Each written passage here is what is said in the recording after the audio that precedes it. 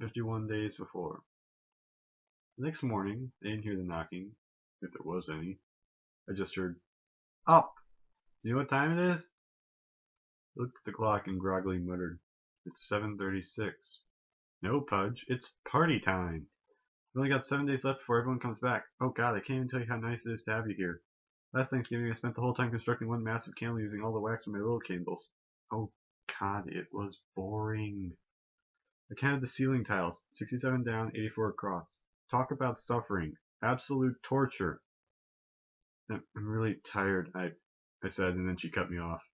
Poor Pudge. Oh, poor Pudge.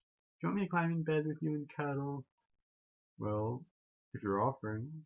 No! Up! Now!